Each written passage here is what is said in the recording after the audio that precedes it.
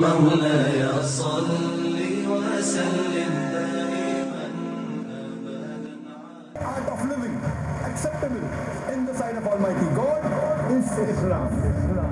وَقُلْ جَاءَ الْحَقُّ وَزَهَقَ الْبَاطِلُ إِنَّ الْبَاطِلَ كَانَ زَهُوقًا. When truth is hurled against falsehood, falsehood perishes. For falsehood is by its nature bound to perish.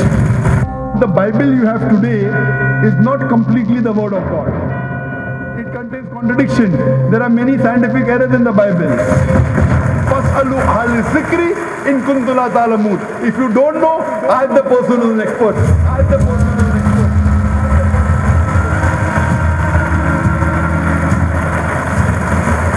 Whichever God you are worshipping, put them to the test of Surah Ikhlas. Kul huwallahu ahad, Allahu samad, lam yalid wa lam yulad, wa lam yakul lahu kufuwan ahad. A passionate da'i, his passion dawah, his dream peace in every home, infused with a blazing flame of iman, the unstoppable. Conferred and honored with multiple international awards for his dawah endeavors worldwide. Looking into your eyes, mysteriously bright. Think I'm gonna go nowhere else for just a little while. Dr. Zakir Naik, Chairman of the IRF Educational Trust and President of the Islamic Research Foundation, Mumbai.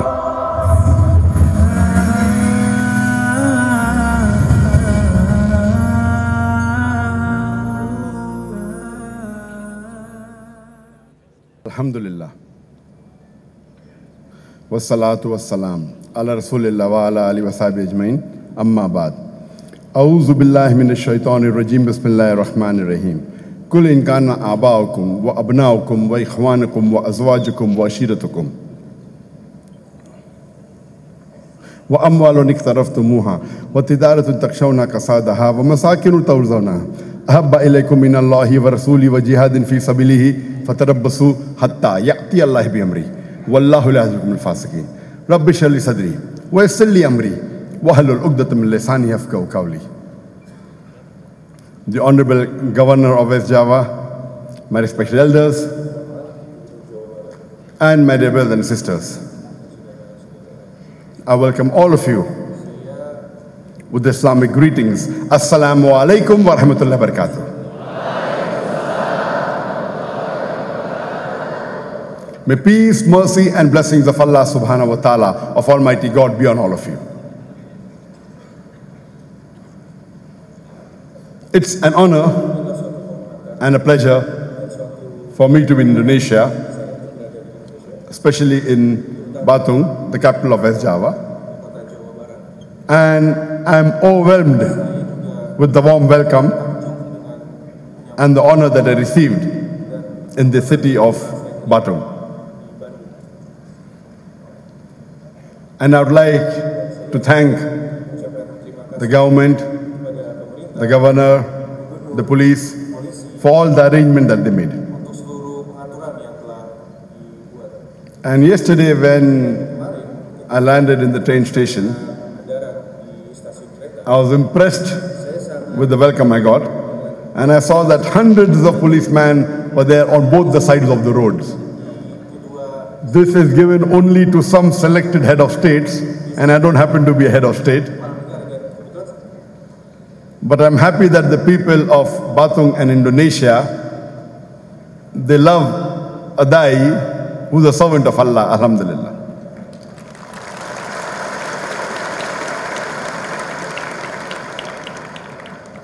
The topic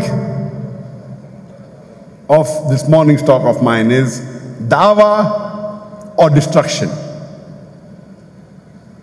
Dawah in Urdu, where I come from, India, the moment you hear the word dawah, you start thinking of a lunch party or a dinner party. You start thinking of mutton biryani or chicken biryani. Dawah does not mean mutton biryani, chicken biryani, or lunch party or dinner party. Dawah in Arabic means an invitation. It means a call. And today, we will not be talking about an invitation to a lunch party or dinner party. We'll be talking about an invitation to Islam. We'll be speaking about Dawat or Islam. And an invitation is only given to an outsider. A person who belongs to the same house, you don't give an invitation. Invitation is given to an outsider. So Dawah specifically means inviting people to Islam, especially the non-Muslims. When we speak to a Muslim, giving him more information about Islam, the more appropriate Arabic word is Islah, which means to improve, which means to correct, which means to rectify. Though both these dawah is synonymously used for giving the message of Islam to Muslim and non-Muslims alike, but more specifically, Dawah in Arabic means inviting the non-Muslims, and Islam means speaking to a Muslim, giving him more information about Islam. Allah subhanahu wa ta'ala says in the Quran, in Surah Al-Imran, chapter number 3, verse number 110, Kuntum khaira ummatin ukhrijat linnas. Allah is telling in the Quran, O ye Muslims, ye are the best of peoples evolved for mankind. Allah is giving us an honor and calling us Muslims as the khaira ummah, the best of people evolved for humankind. Whenever there is honor, it is always followed up with a responsibility. There is no honor without responsibility. For example, in a school, the principal has got more honor than a teacher. A teacher has got more honor than a student. Similarly, the principal has got more responsibilities than a teacher. The teacher has got more responsibility than a clerk. There is no honor without responsibility. Here Allah subhanahu wa ta'ala in the glorious Quran in Surah Al-Imran, chapter number 3, verse number 110, is giving us Muslims an honor and calling us as the best of people. Kuntum khaira ummatin ukhrijat linnas. Don't you think we have a responsibility? The reply is given in the same verse, and Allah continues. Ta'muruna bil ma'rufi wa tanhauna 'anil munkar wa tu'minuna billah. Because we enjoin what is good and we forbid what is wrong and we believe in Allah. Allah is calling us the khaira ummah because we enjoin people towards the good and we forbid them from doing wrong. That means we are supposed to call the non-Muslims and give them more information about Islam. If a Muslim is making a mistake, correct him. Call him towards the good and forbid him from doing wrong and believe in Allah. If we do not enjoin what is good and if we do not forbid what is wrong, if we do not do dawah and islah, we aren't fit to be called as khaira ummah. We aren't fit to be called as Muslims. It is a fard, compulsory for every Muslim to convey the message of Islam to those who are not aware of it. And today we find in the international media, they are spreading misconceptions about Islam.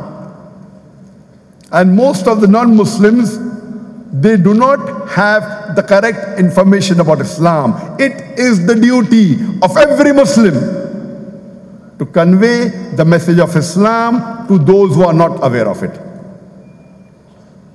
Allah says in the Quran in Surah Baqarah chapter number 2 verse number 143 that we have made you an ummat-e-wast, a middlemost community, so that you will be a witness over the nations and the Prophet will be witness over you. It is compulsory that every Muslim should convey the message of Islam to those who are not aware of it.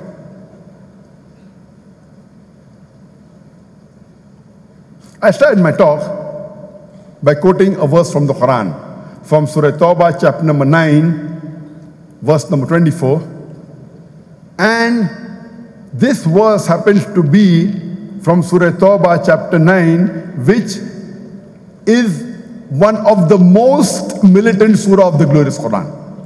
Why do I say that Surah Tawbah is one of the most militant surah of the glorious Quran, because it is the only surah, the only chapter in the Quran which does not begin with the beautiful formula Bismillah ar-Rahman ar-Rahim, in the name of Allah, most gracious, most merciful.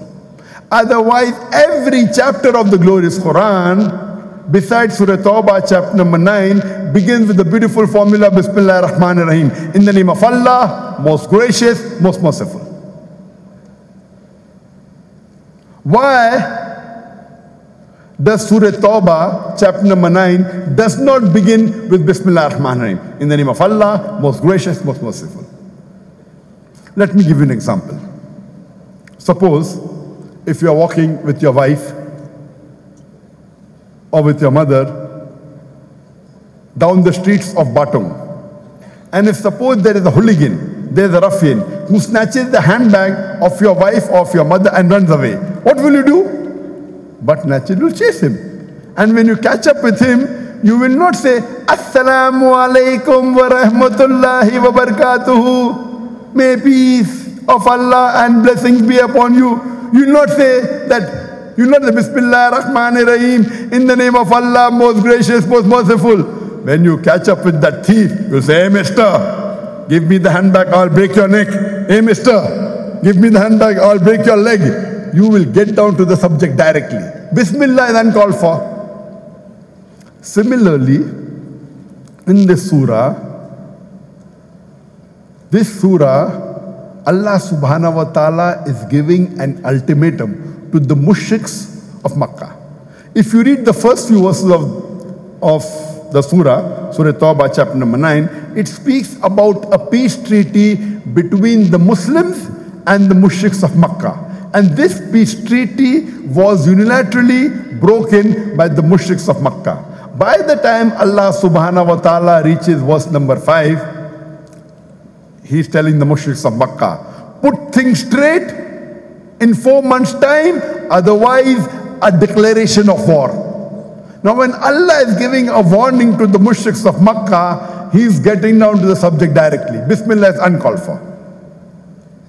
But by the time Allah subhanahu wa ta'ala reaches verse number 24, the ayah I quoted in the beginning of my talk, Surah Tawbah chapter number 9 verse number 24, now Allah is addressing us Muslims. Now we Muslims, we are in the firing line. And Allah says, Kul, tell them, in kana abaukum, whether it be for your fathers, wa abnaukum, or your sons, wa ikhwanukum, or your brothers, wa azwajukum, or your spouses, or your wives, wa ashiratukum, or your relatives. Allah is asking, what are your considerations? Are they your fathers? Are they your sons? Are they your brothers? Are they your spouses, husbands or wives? Are they your relatives? And Allah continues, وَأَمْوَالٌ اِخْتَرَفْتُمُوهَا وَتِجَارَةٌ تَخْشَوْنَا كَسَادَهَا وَمَسَاكِنُ تَرْضَوْنَهَا. The wealth you have amassed, the business in which you deal, the house in which you live. Allah is asking, what are your considerations? Are they your fathers? Are they your sons? Are they your brothers? Are they your spouses, husbands and wives? Are they your relatives? The wealth you have amassed, the business in which you deal, the house in which you live.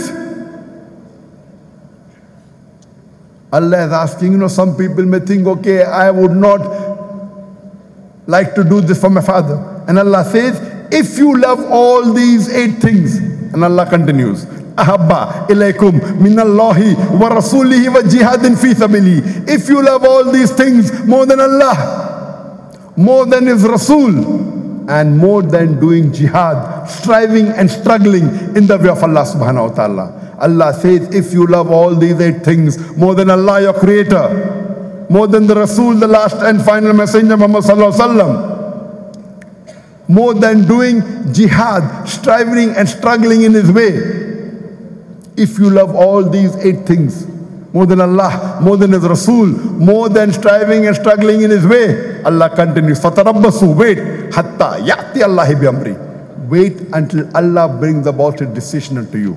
until Allah brings about its destruction to you. And Allah continues, Wallahu la yahdil qawmal fasiqin. And Allah guides not the fasiq people. Allah in this verse of the Quran of Surah Tawbah chapter 9 verse number 24 is asking you that what are your consideration? Do you love your father more than Allah? That if you follow Allah's message, you may displease your father? Do you love your son more than Allah and His Rasul? That you love your sons and your children so much that you don't want to obey Allah and His Rasul? You love your brother so much more than Allah and His Rasul?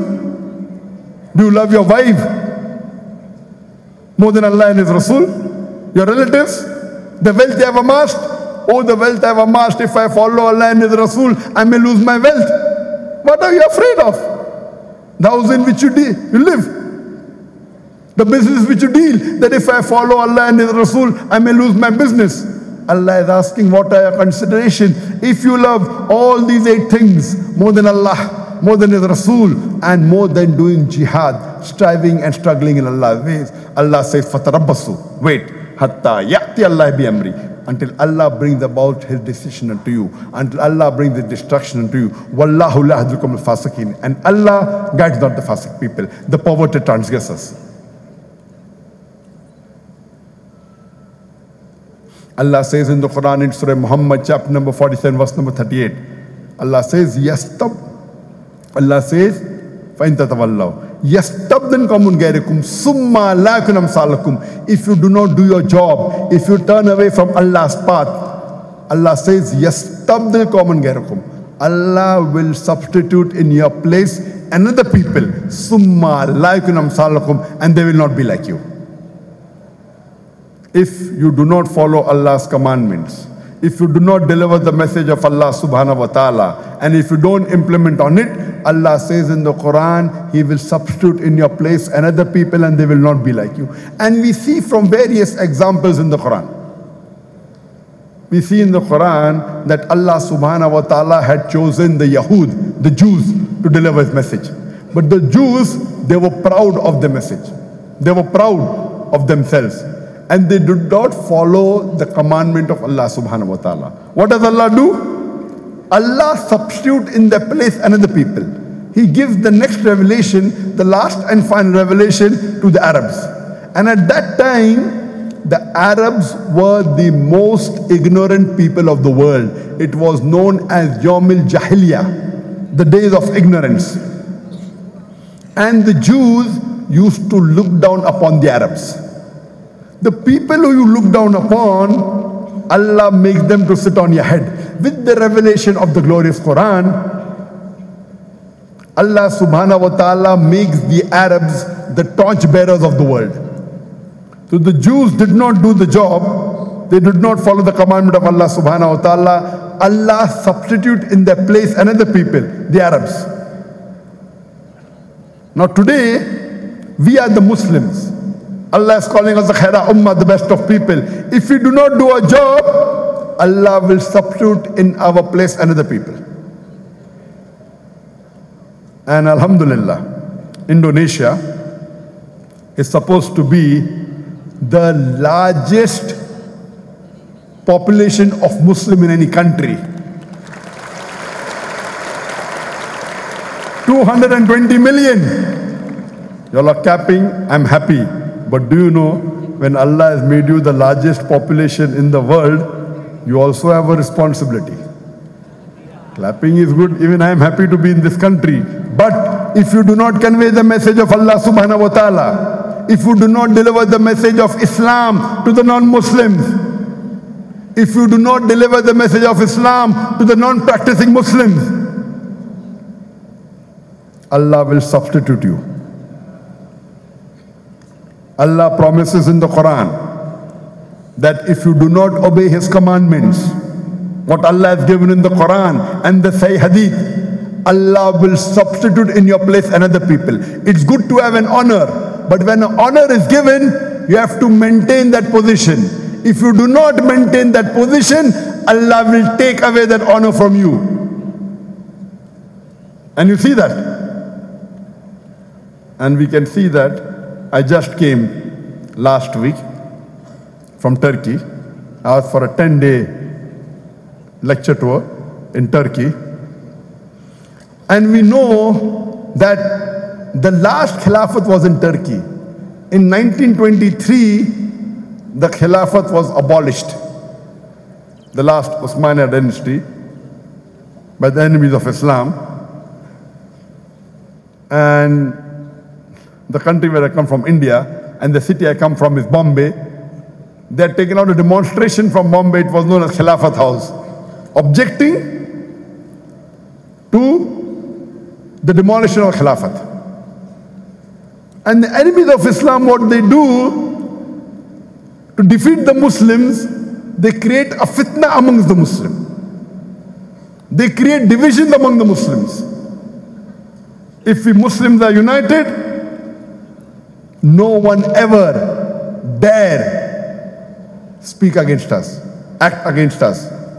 The unfortunate part in us is that we are divided. And you know, for many years, which was the headquarters of Islam, Turkey, Islam was being demolished. Women could not wear the hijab for several years. For 18 years, I am told that you could not give the adhan in the mosque.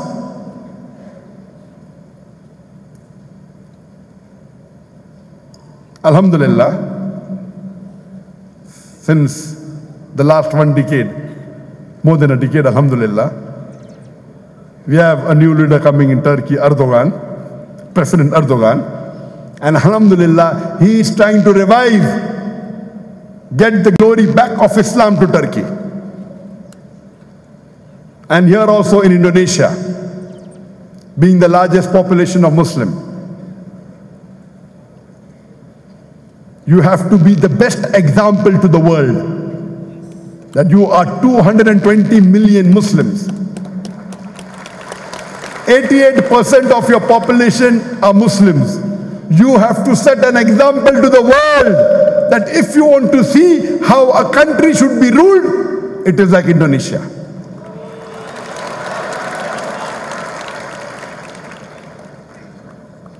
Unfortunately, I have traveled in different parts of the world. I cannot say that there is a single country, Muslim country in the world, which is following 100% Quran and Sunnah. Unfortunate. When the non-Muslims ask me, give me one example of a Muslim country, I have to say, I'm sorry. My knowledge is limited, but I don't know of a single Muslim country in the world which is following Quran and Sunnah. And I'm seeing in the last few decades, there is a revival of Islam in Indonesia. I see that more and more people in Indonesia are coming closer to Quran and Sunnah. I'm told yet, the majority of the Indonesians who are Muslims are not on Quran and Sunnah, unfortunately. But very soon, inshallah, in the next few years, the majority, inshallah, Indonesia will follow the guidance of Allah and His Rasul. And that's the reason I was happy.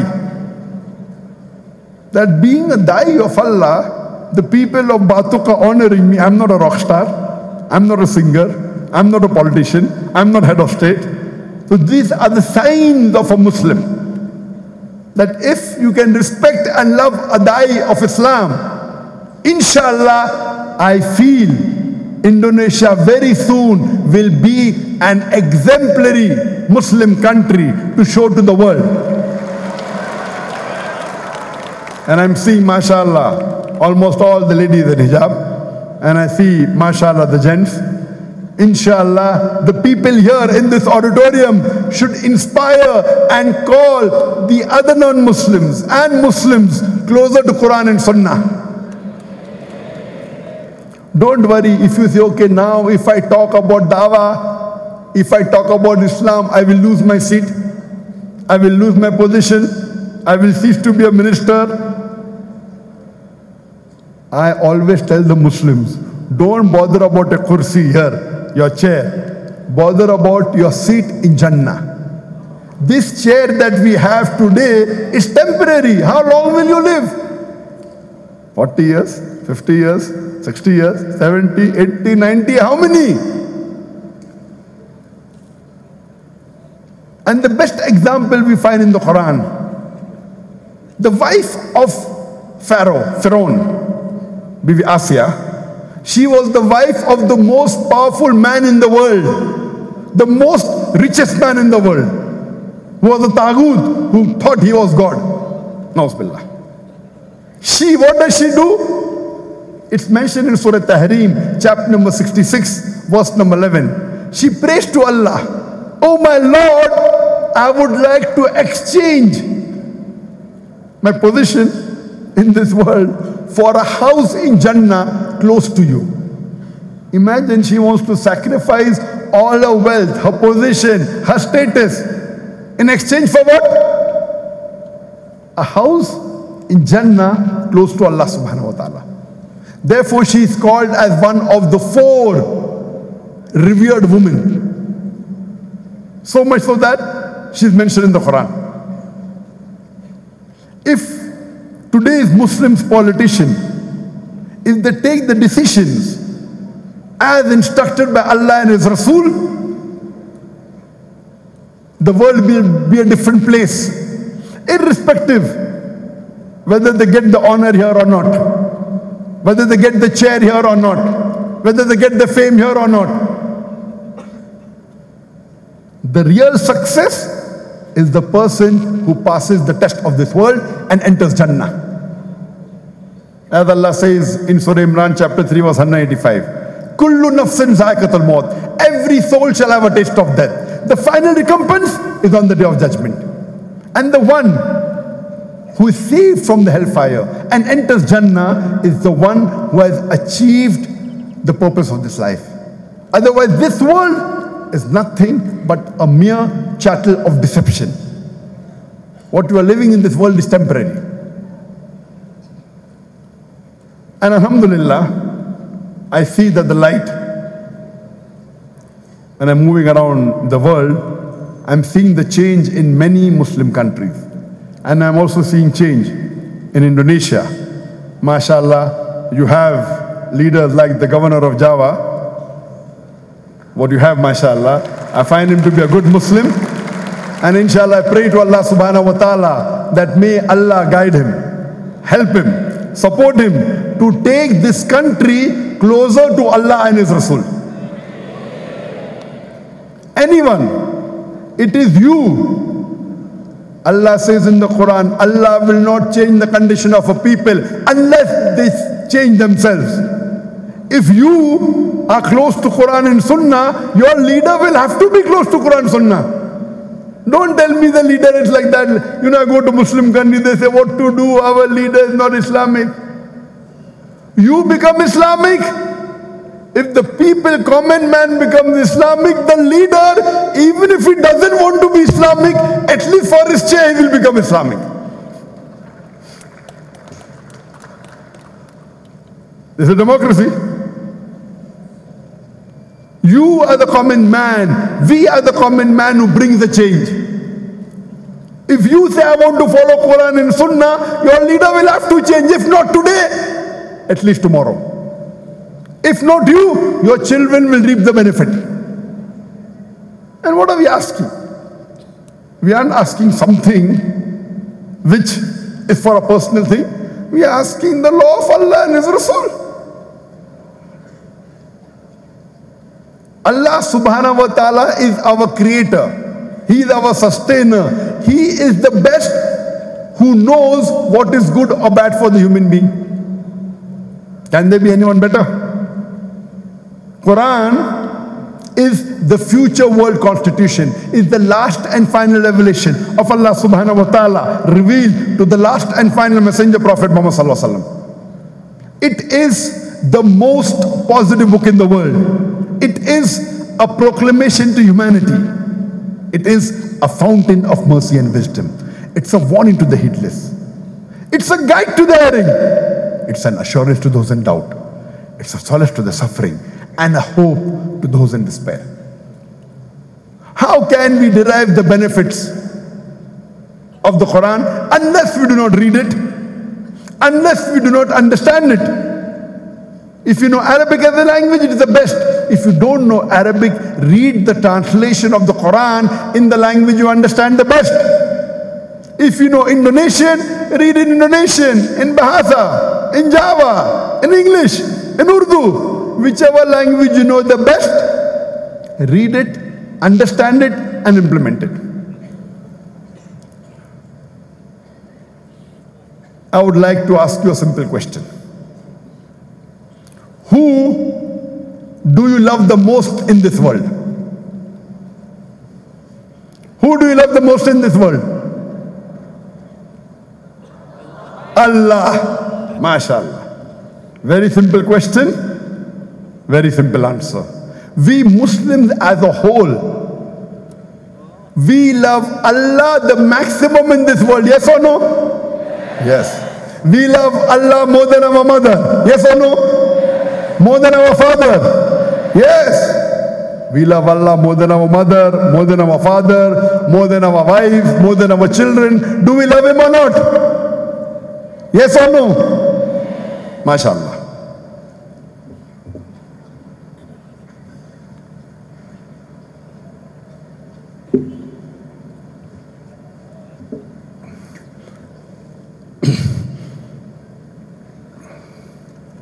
I would like to ask you a question, that one day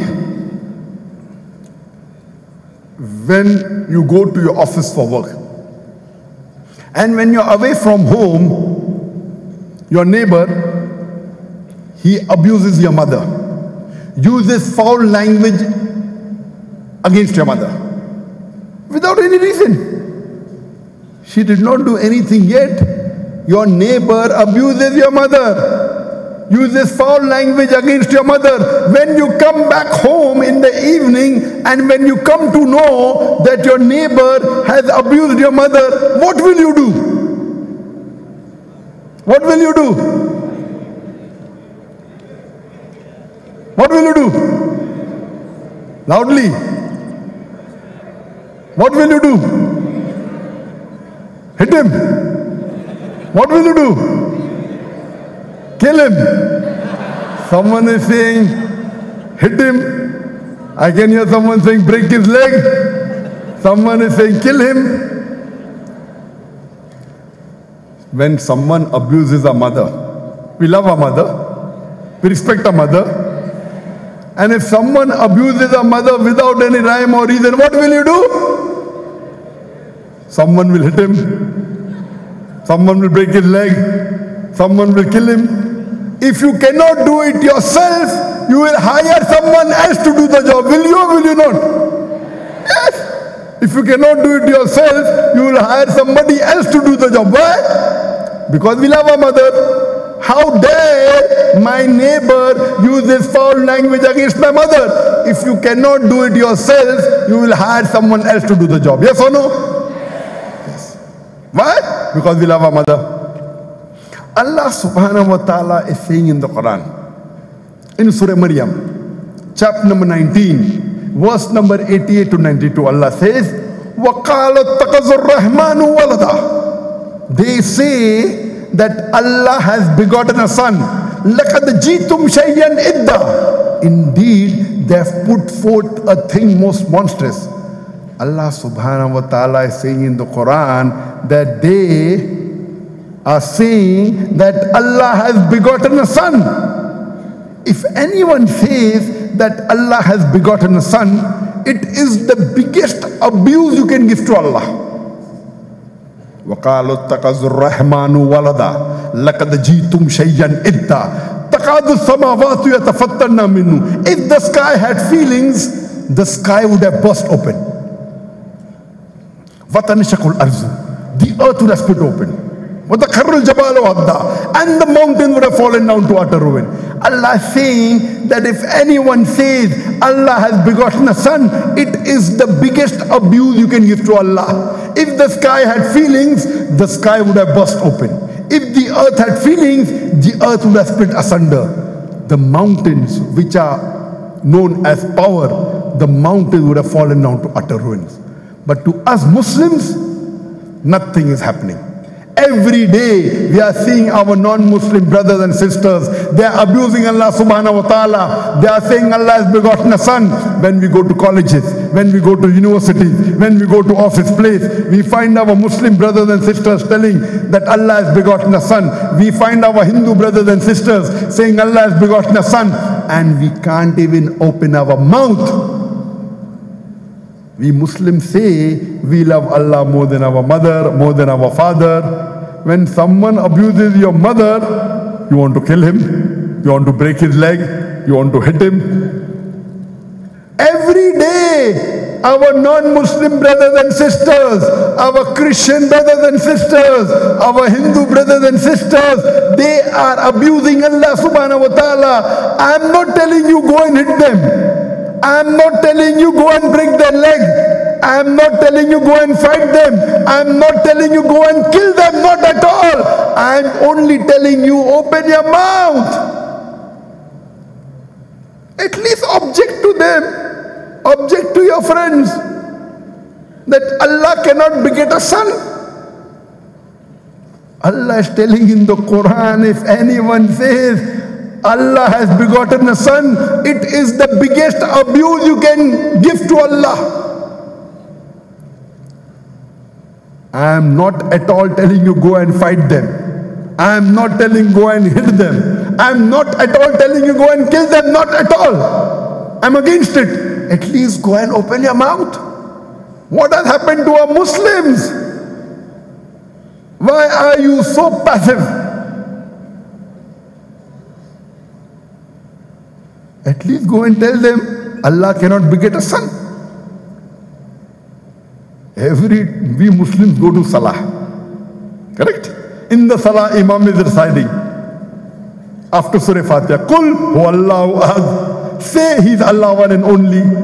Now those who come in the mosque, all of them believe Allah is one and only. Allah is telling you go and tell outside. After you finish your Salah, Qul huwallahu ahad. Say He's Allah one and only. Allahu Samad, Allah the absolute eternal. Lam yalid wa lam yulad. He begets not, nor is he begotten. Wa lam yakul lahu kufuwan ahad. There's nothing like him. And my son, before my speech, he gave you a sample. How can you do dawah to a Christian? How can you do dawah to a Hindu? So easy. How can you do dawah to a Jew? Easy. Open your mouth. We say we love Allah more than our mother, more than our father, more than our wives. But do we actually mean it? It is a fard on every Muslim that he delivers the message of Islam. You don't have to fight. Open your mouth. We Muslims are afraid, we are scared to talk. You know, many Muslims think, okay, if I do dawah, I will lose my business. You know, alhamdulillah, I've got many non-Muslim friends, many, hundreds, thousands. They love me, they respect me. You know, when I come in the customs in India, that is more than 8-9 months back, whenever I come, the Hindu police officer, he says, oh, Dr. Zakir, nahi, jo bhi kahenge, sach ke siwa kuch nahi. No, whatever he'll say the truth, he will never speak a lie. You can just walk through the green channel. When I'm going to the non-Muslim shop to buy, many want to give me free. I'm not doing dawah to get free. They give me good discount. Even if they charge me double, no problem. I am doing for sake of Allah subhanahu wa ta'ala. And Allah raises your honor. Many people think that when we do dawah, we lose our business, we lose our honor. It is a fard for every Muslim to convey the message of Islam to those who are not aware of it. And Allah says in the Quran, Allah says in Surah Baqarah, chapter number 2, verse number 111, Allah says, وَقَالُوا لَيَدْخُلُ الْجَنَّةَ إِنَّا مَنْ كَانَ هُودًا أَوْ نَصَارَى. The Jews and Christians, they say, you Muslims, you shall never enter Jannah unless you become a Jew or a Christian. وَقَالُوا لَن يَدْخُلُوا الْجَنَّةَ إِلَّا مَنْ كَانَ هُودًا أَوْ نَصَارَى. They say, the Jews and Christians, you Muslims, you shall never enter Jannah. With all your piety, with all your salah, with your mark on your forehead, with the zakat you give, with the fasting you do in the month of Ramadan, with the hajj you have performed, you shall never enter Jannah unless you become a Jew or a Christian. Allah replies, Tilka amaniyuhum. This is the wishful thinking. Bakwas hai bakwas. It is the vain desires. Kul, tell them, Hatu burhanakum. Produce your proof in kuntum sadiqeen, but if you're truthful. Allah is telling you to tell them, Kul hatu burhanakum. Produce your proof in kuntum sadiqeen, but if you're truthful. And these Christian missionaries, they have produced the proof. That is their Bible in no less than 2,000 languages of the world. They say, my Bible says this, my Bible says that. My Bible says this, my Bible says that. What we have to do? Do we have to swallow the Bible hook, line and sinker? When someone shows his proof to you, when someone shows his identity card to you, what do? You verify whether it's correct or not. So when they are showing the Bible, what we have to do? We have to check the Bible whether it is correct or not. We don't have to swallow it hook, line and sinker. And I'm told that here in Indonesia, the Christian missionaries are very strong and they have been successful in converting hundreds of thousands of Muslims to Christianity. Imagine Indonesia being the largest population of Muslims in any country. You know what are they doing? They are using our Quran, our Quran against us. Leave aside you asking them about their Quran. They are using our Quran against us. And you find the Christian missionaries traveling in different parts of the world, knocking at the doors of the Muslims. They knocked your door and they asked you, isn't it mentioned in your Quran that Bible is the word of God? And most of us Muslims say yes. Then why don't you follow the Bible? You have no answer. That's the next question. How many times is the name of your last and final messenger, Prophet Muhammad, mentioned in the Quran, peace be upon him? If you know, you will say that Muhammad sallallahu alaihi wasallam by name is mentioned in the Quran 5 times. 4 as Muhammad, 1 as Ahmad sallallahu alaihi wasallam. That's the next question. How many times is the name of Jesus, peace be upon him, mentioned in the Quran? If you don't know, they will tell you, he is mentioned 25 times by name in the Quran. And then they ask the next question, who is greater? A person who's mentioned 5 times by name in the Quran is greater, or a person who's mentioned 25 times by name in the Quran is greater? Who is greater, 5 times or 25 times? Which is greater? 5 times or 25 times? 5. Indonesia, 5 is more than 25. If 5 is more than 25, according to you, so you give me 5 billion rupees, I will give you 25 billion rupees. Oh sorry, you give me 25 billion rupees, I will give you 5 billion rupees. If 5 is more than 25, then I would request you to give me 25 billion rupees and I will give you 5 billion rupees. Which is greater, 5 or 25? What? 25. These Christian missionaries, they ask you the question, but they don't give you the reply, they let your mind think. That's the next question. Your Prophet Muhammad, peace be upon him, did he have a mother and father? We say, yes. He had a mother and father. Did Prophet Jesus, peace be upon him, did he have a mother and father? We He said, no, Prophet Jesus, peace be upon him, had a mother, but he had no father. Then they asked the next question. Who's greater? A person who's born with a father is greater, or a person who's born without a father is greater? Who's greater? A person who's born with a father is greater, or a person who's born without a father is greater? A person born without a father. They ask you the question, they don't give you the reply, they let your mind think. They are using our Quran, our Quran against us, and we can't even open our mouth. They are using us Muslim like doormats, like punching bags. And when you go and ask a sheikh, Sheikh, what should I reply? Shaitan! These are Satan questions. Don't talk to them. It's a question. They are quoting Quran.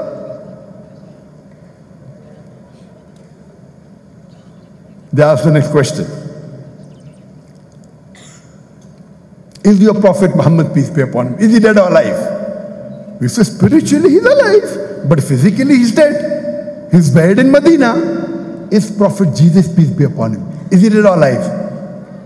And we have to agree he's alive. You're right. Quran says that. Quran says in Surah Nisa chapter 4, verse 158, that Allah raised him up alive. So who's greater? A prophet who's dead is greater, or a prophet who's alive is greater? They ask you the question, they don't give you the reply, they let your mind think. That's the next question. That your Prophet Muhammad, peace be upon him, did he do miracles? We say, yes, he did many miracles. They ask the next question, do you know of any miracle in which Prophet Muhammad, peace be upon him, gave life to the dead? And we have to agree, nowhere in the Quran, nowhere in the authentic hadith, ever do we know that Prophet Muhammad, peace be upon him, gave life to the dead. Then they ask the next question, did Jesus Christ, peace be upon him, did he give life to the dead? And we have to agree. The Quran says, Bismillah, Jesus Christ, peace be upon him, said, wake up in the name of Allah. Yes, Jesus, peace be upon him, give life to the dead. So who's greater? A prophet who can give life to the dead is greater, or a prophet who cannot give life to the dead is greater? Who's greater? Who's greater? A prophet who can give life to the dead is greater, or a prophet who cannot give life to the dead is greater? They ask you the question, but they don't give you the reply. They are using us Muslims like punching bags, like doormats, and we can't even open our mouth. We are like sitting ducks. I'm not asking you to go and fight them. I'm only telling you, read the Quran with translation. All these answers are there in the Quran. You can see my video cassettes, all these answers are there. You Google today, go on the YouTube, it's there. Simple. You don't have to do too much research. Just type on the YouTube and you'll get the reply. This age of science and technology. Allah says in the Quran, in Surah Baqarah, chapter 2, verse number 120, Allah says, وَلَن تَرْضَى عَنْكَ الْيَهُودُ وَلَن نَّصَارَى حَتَّى تَتَّبِعُوا مِلَّتَهُمْ. The Jews and the Christians, they will never be satisfied until you follow their brand of religion. Allah says the Jews, Yahud and Nasara will never be satisfied unless you become a Yahud or Nasara. It is the duty of us Muslims that we should convey the message of Islam to the non-Muslims. I know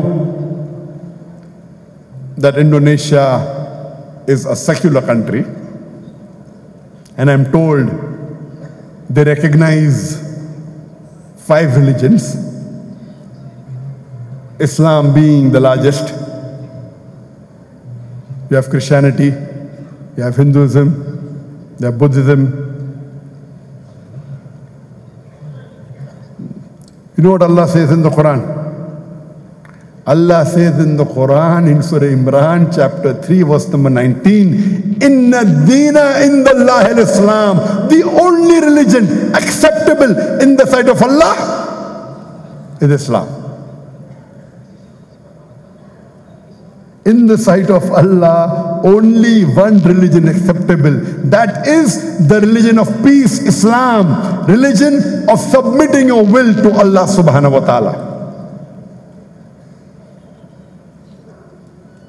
It is the duty of the majority of the people in Indonesia who call themselves Muslims that they should convey the message of Islam to those who don't know about the message of Islam. It's your fard.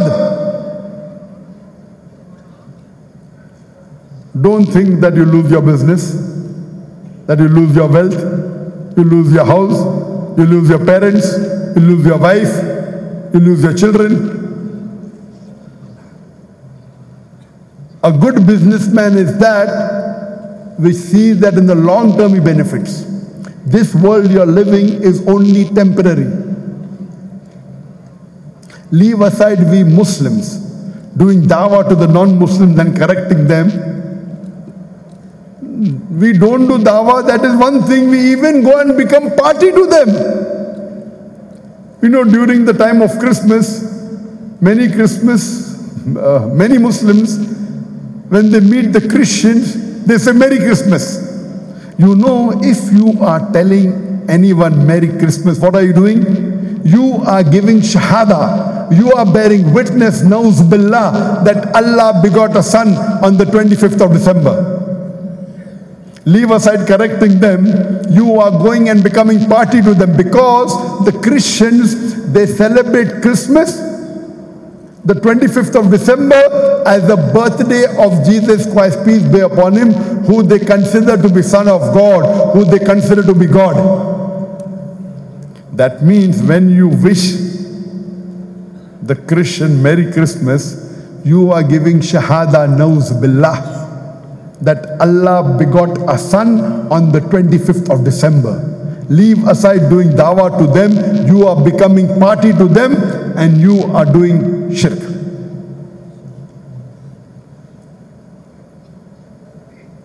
I am not telling go and fight them. Ask them a simple question. Who is this Jesus Christ, peace be upon him? And if they say Jesus Christ, peace be upon him, is the Son of God, can God have a son? See my video cassettes, easy. Don't have to fight with them. Ask them simple question.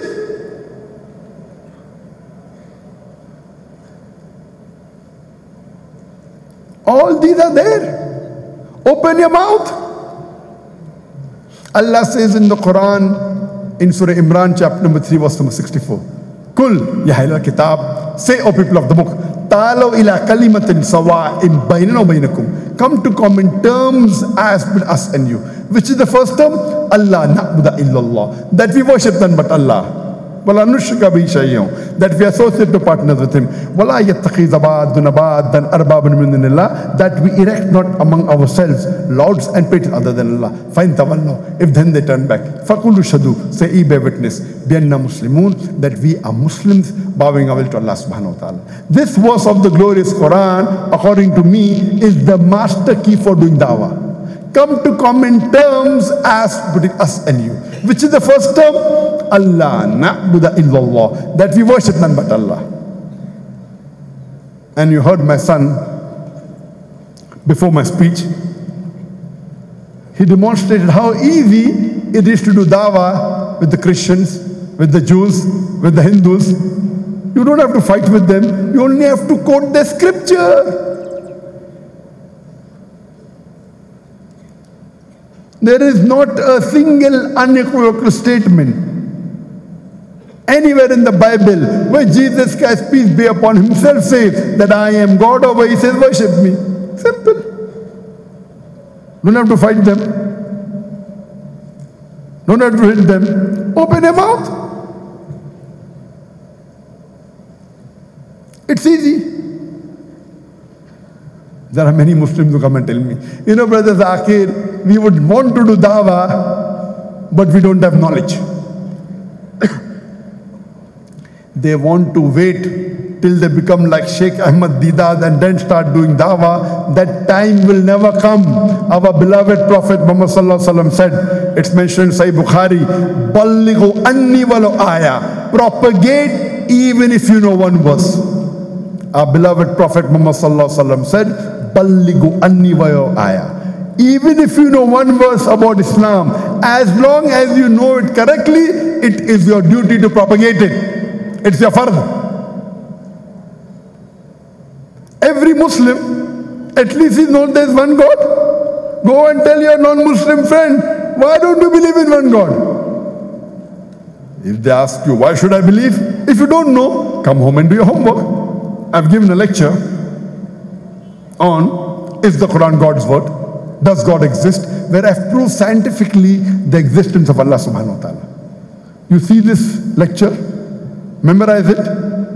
Go and give him the answer. Now, you are the master of an answer. Then go and tell him, why don't you believe in Prophet Muhammad, peace be upon him, as the last and final messenger? A non-Muslim asks you, why should I believe? If you don't know, come and do your homework. I have given a lecture, Muhammad sallallahu alaihi wasallam, in the various world religious scriptures, where I have proved from the scriptures of the major world religions that all the major world religions, they say that the last and final messenger is Prophet Muhammad, peace be upon him. Now when you hear this lecture and you memorize it, you are the master of two answers.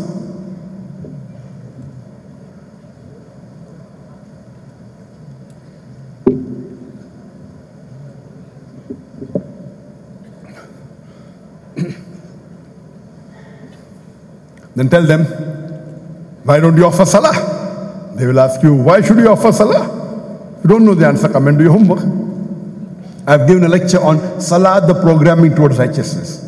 Now when you see this, now you are the master of answers to three questions.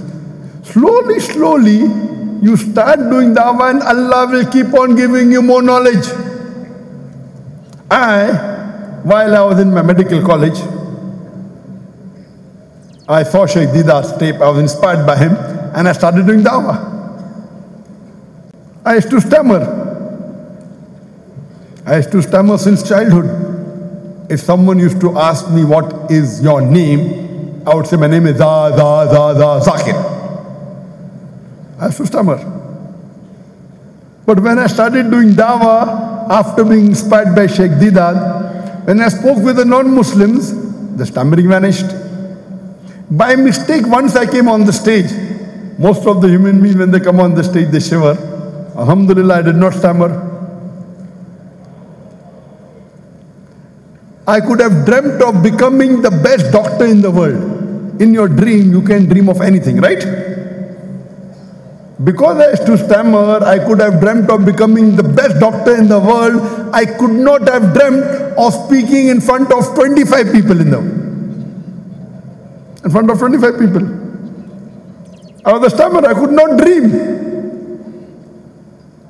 And Allah subhanahu wa ta'ala, just because little bit dawah I did, Allah subhanahu wa ta'ala kept on giving me more knowledge. Yet, I am only a student of knowledge. And now see, mashallah, in a foreign country, I am told there are 12,000 people here. I couldn't have dreamt of speaking in front of 25 people. And now I'm speaking in front of 12,000 people.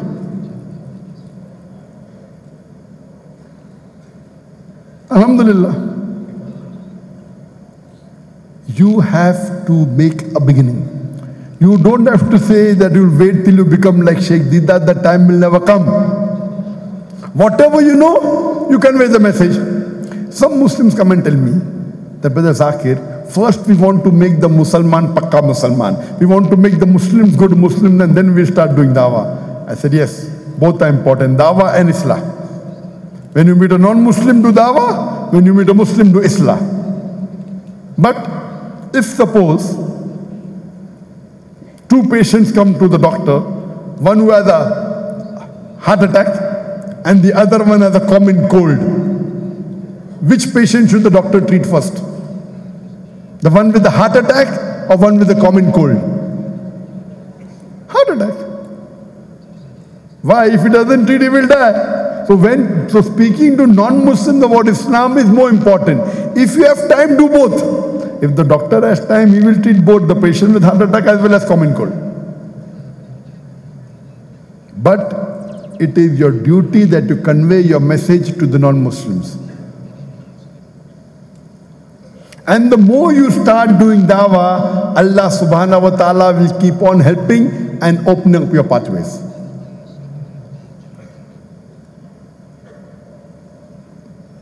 There are some Muslims who come and tell me that, Brother Zakir, when we do dawah to non-Muslims, they tell us, mind your own business.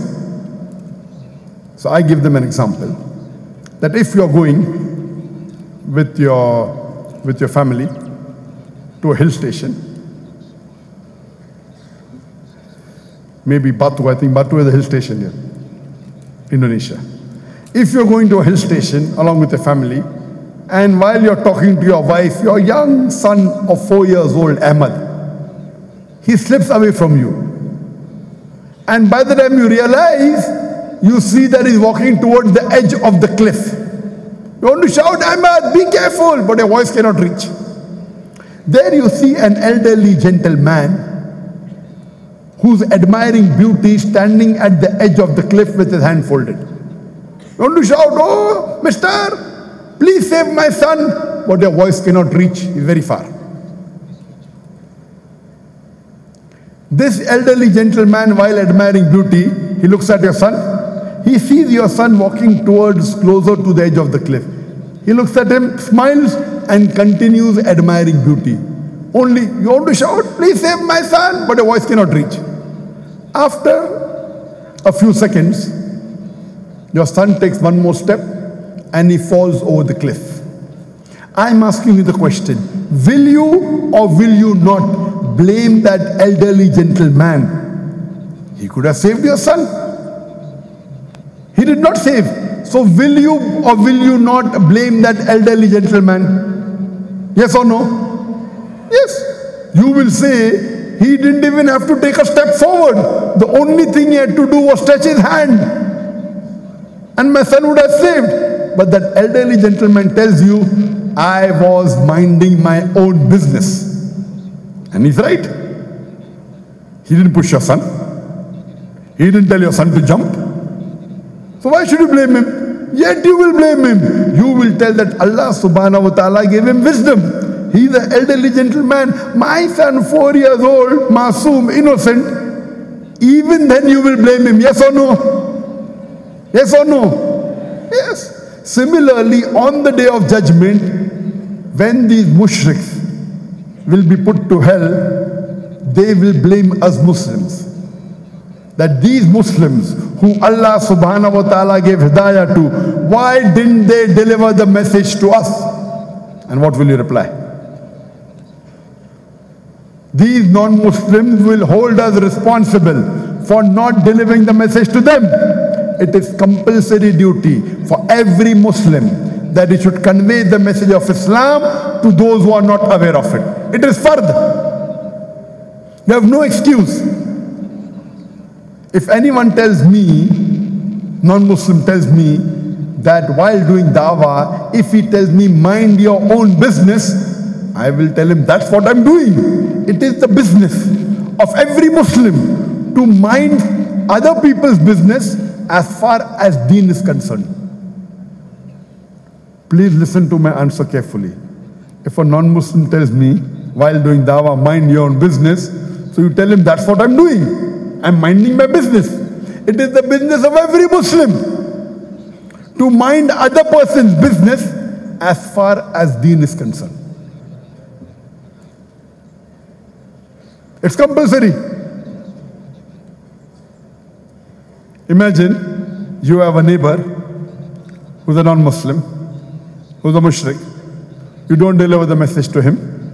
On the day of judgment, Allah will ask him, your non-Muslim neighbor, why didn't you accept Islam? He'll say, no one gave me the message.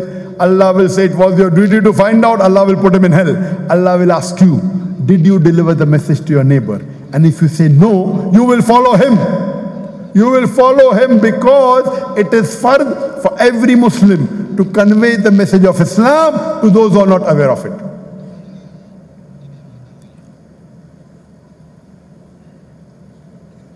Allah is very clear. Allah specifies very clearly in the Quran the criteria for any human being go to Jannah. Allah says in Surah Al-Asr, chapter number 103, verse number 1 to 3, Wal Asr. By the token of time, Allah subhanahu wa ta'ala is taking an oath of time. Innal insana lafi khusr. Verily, man is in khasara, state of loss. Allah is taking an oath of time and telling, man is verily in state of loss. Illa alladhina amanu wa amilu solihati wa tawasaw bil haqq wa tawasaw bis sabr. Except those who have faith, those who have righteous deed, those who exhort people to truth, and those who exhort people to patience and perseverance. This Surah Al-Asr is called as Rahe-Nijat, the path to salvation. That Allah is saying man is verily in a state of loss, is in khasara, unless he has four things. He has four criteria. Number one, Iman, belief. Number two, Amal Salihah, righteous deed. Number three, Watawasaw bil Haqq, inviting people to truth, doing dawah and islah. Number four, Watawasaw bil Sabr, exhorting people, inviting people to patience and perseverance. If any one of these four criteria are missing, under normal circumstances, according to Surah Al-Asr, you shall not enter Jannah. You may be a very good Muslim, you may be praying 5 times a day, you may be fasting in the month of Ramadan, you may be giving zakat, but if you do not do dawah, under normal circumstances, according to Surah Al-Asr, chapter number 103, verse number 1 to 3, you shall not enter Jannah. Only doing dawah is also not sufficient. All four are equally important. Iman, righteous deed, watawasaw bil haqq, dawah and islah, watawasaw bis sabr, inviting people to patience and perseverance. This is our Rahe-Nijat, our success. Our success in this world is not our degree that we get. I am a doctor, MBBS. It is not the fame you get in this world. I have got so many followers, on the Facebook, on the Twitter. I have got so many audience coming. This is not success. Success in the world is not the position you hold, that you are the Prime Minister of the country, or the President of the country, or you are the President of an organization. Success in the world is not the wealth you have amassed, that I am a millionaire, that I am a billionaire. Success in this world is not the big house you live in. Success in the world is not the big cars that you drive in. Success in the world is not the jet planes you own. If we Muslims realize this, only this one surah, Imam Shafi'i, may Allah have mercy on him, he said that if this Surah Al-Asr would have been revealed, this surah alone would have been sufficient for the hidayah of humanity. Imam Shafi'i, may Allah have mercy on him, he said that only if this surah, one surah of 4 verses would have been revealed, that alone would have been sufficient for humanity. Why? This Surah Al-Asr is the essence of the Quran. If you want to go to Jannah, you have to have Iman. Every verse of the Quran you pick up, it's either talking about Iman, it's talking about Salihah, watawasaw bil haqq, watawasaw bis sabr. If you understand this one surah alone, if we understand when you sit for an examination, you want to know what are the rules and regulations. The rules and regulations for this test we are leading. Allah says in Surah Mulk, chapter number 6 and verse number 2, Alladhi khalaqal mawta wal hayata. It's Allah who has created death and life to test which of you is good in deeds. Today that we are leaving this slide, on average, maybe 50, 60, 70 years you live. Some die at the age of 20, some 30, some 80, some 100. This life that you are leading is a temporary life.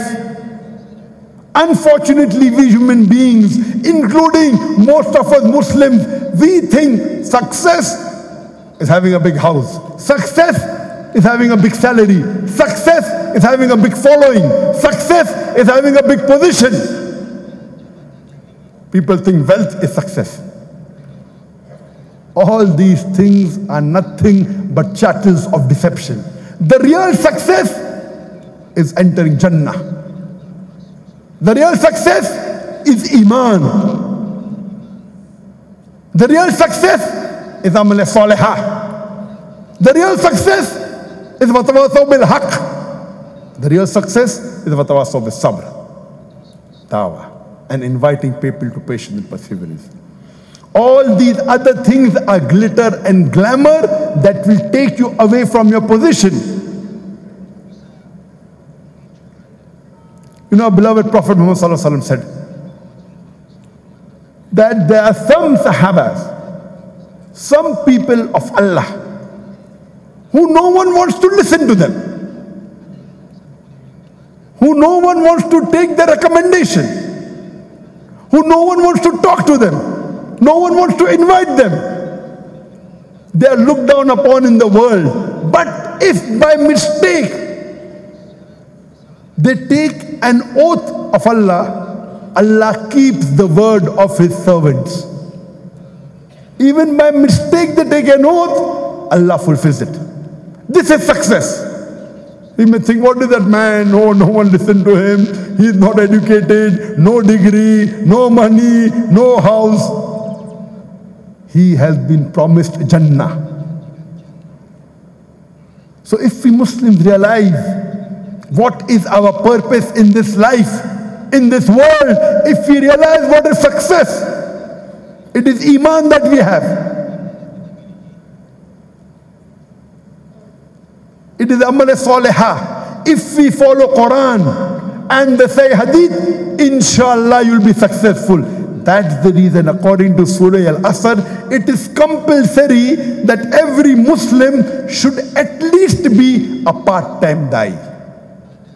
A part-time da'i. Compulsory, otherwise you shall not enter Jannah. Allah says in the Quran, in Surah Imran, chapter number 3, verse number 104, that let there arise out of you a band of people, a group of people that enjoin people towards the good and forbid them from doing wrong. These are the ones that shall attain felicity. How, you know, today in the world, we have full-time doctors, full-time engineers, full-time lawyers, full-time businessmen. How many full-time da'is do you have? How many? How many da'is do we have that are going on the international level and spreading the deen? You can count them on your fingertips. The Christian missionaries, there are hundreds of thousands. In this verse, Allah says that let there arise out of you a band of people, talking about full-time da'is, who enjoin people to the good and forbid them from doing wrong. These are the ones that Allah says will get the highest stature in Jannah. Talking about full-time da'is. Being part-time dawah is a fard on a Muslim. Full-time da'i is the best profession. Allah says in the Quran in Surah Nahl chapter 16 verse 125, Udu ila sabili rabbika bil hikmah wal ma'azat al hasna wajadun billati ahsan. Invite all to the way of thy Lord with wisdom and beautiful preaching, and argue with them and reason with them in the ways that are best and most gracious. Allah subhanahu wa ta'ala is giving a promise in the glorious Quran in no less than 3 different places. In Surah Tawbah chapter number 9 verse number 33. In Surah Saf, chapter number 61, verse number 9, and in Surah Fatah, chapter number 48, verse number 28, Allah says, هُوَ الَّذِي أَرْسَلَ رَسُولَهُ بِالْهُدَىٰ وَالدِّينِ الْحَقِّ لِيُظْهِرَهُ عَلَى الدِّينِ كُلِّهِ. Allah is saying in the Quran that Allah has sent His messenger with guidance and the reign of truth, so that it will prevail over all the other religions, over all the other isms, whether it be atheism, whether it be secularism, whether it be Christianism, Judaism, Hinduism, Buddhism. Islam is destined to supersede all, kulle, master them all. And Allah ends the verse by saying, That وَلَوْ قَالَ الْمُشْرِكُونَ, even though the mushrik don't like it, even if the non-Muslim don't like it, this deen of Allah will prevail over all the other religions. Allah repeats this message for the third time with a different ending. هُوَ الَّذِي أَرْسَلَ رَسُولَهُ بِالْهُدَىٰ وَالدِّينِ الْحَقِّ لِيُظْهِرَهُ عَلَى الدِّينِ كُلِّهِ. Allah sent His messenger with guidance, the last and final messenger, Prophet Muhammad sallallahu alaihi wasallam. He has sent him with guidance and the religion of truth, so that it will prevail over all the other religions, all the other isms, whether it be secularism, whether it be atheism, whether it be communism, whether it be Christianism, whether it be Judaism, whether it be Hinduism, whether it be Buddhism. Islam is destined to supersede all. Kulle, master them all. Allah ends the message by saying, وَقَفَى بِاللَّهِ شَهِدًا. Allah is sufficient as a witness. Allah subhanahu wa ta'ala does not require you and me to make His deen prevail. Allah alone is sufficient. Allah doesn't require you and me the rubbish that we are. If I start thinking I'm doing dawah, therefore Islam is spreading, I'm the biggest fool in the world. Allah does not require me to make His deen prevail. If I start thinking that because of Peace TV Islam is spreading, I am the biggest fool in the world. Allah can create 1 million Dr. Zakir Naik within a second. Allah can create 1 million Peace TV within a second. Allah is giving us an opportunity to do a prophet's job and to earn a prophet's reward. Allah is giving us an opportunity. Allah doesn't require you and me the rubbish that we are. Whether you do dawah or not, whether I do dawah or not, Islam is bound to supersede all. Whether you do dawah or not, Islam is going to come in this world, including Indonesia, full. Allah wants to see whether you want to take part in it or not. Allah doesn't require you. Allah doesn't require me. Allah is giving you an easy opportunity to go to Jannah. To go to Jannah. Allah Himself is sufficient.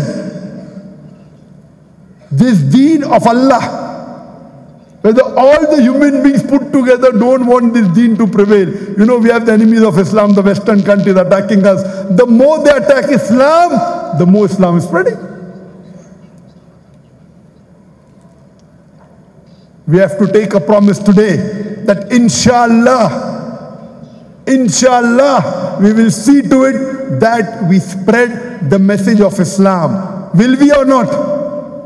Will we spread the message or not? Will we convey the message to the non-Muslim? Yes or no? Inshallah. We take it upon ourselves that those Muslims who are not practicing Islam as per the Quran and Sunnah, we will convey the message to them. Yes or no?